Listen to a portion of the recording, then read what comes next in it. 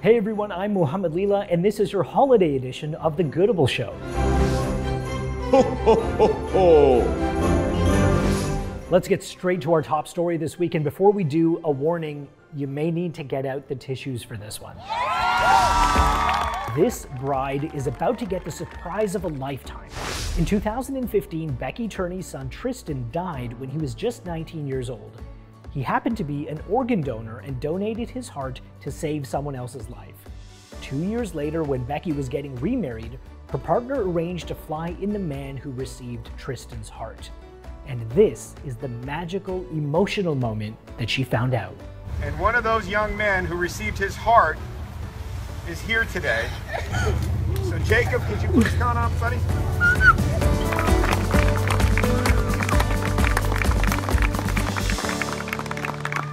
The man who received the heart, Jacob Kilby, ended up serving as a groomsman during the wedding.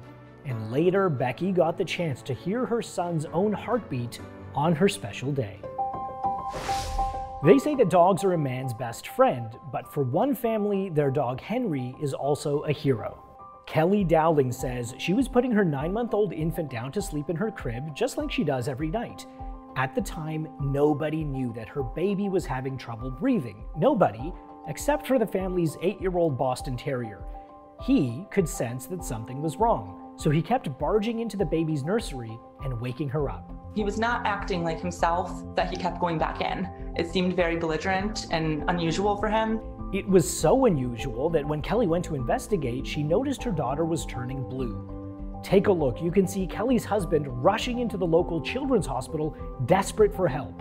Doctors were quickly able to clear her airways, and she returned home back safe and sound later that night. Since posting the story on Twitter, Kelly says her inbox has exploded with tributes and congratulations and people saying something that we can all agree on. Henry is a good boy. This is Hassan Dervish. Now, you've probably never heard of him before, but in his small neighborhood in southeast London, he was a legend. You see, he drove an ice cream truck for 40 years and knew most of the kids by their first name.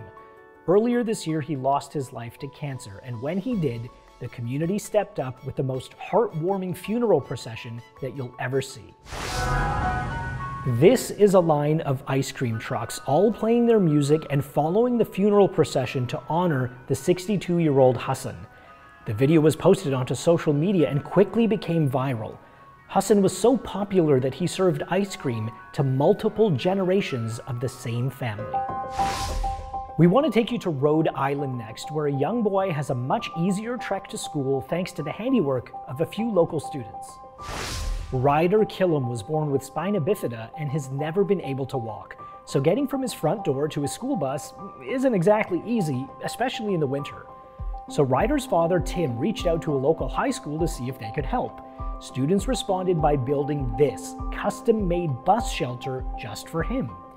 They added things like a window and heater to help Ryder stay safe while he was waiting for the bus. This week, Ryder met the students of Westerly High School, and as you can see, Ryder was thrilled. Over in Ireland, this dog shelter is celebrating Christmas in a very special way. They give their dogs a chance to choose their own Christmas toys. Now, imagine being a puppy and walking into a room filled with things like, I don't know, bouncy balls, stuffed animals, and the best chew toys a dog could wish for. It's kind of like a doggy heaven on earth.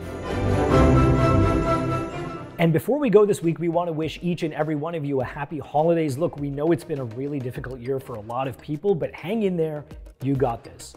And as we go, we want to show you footage of an incredible rescue in Malaysia where a group of kittens was trapped during historic flooding and rescuers came by boat to save them.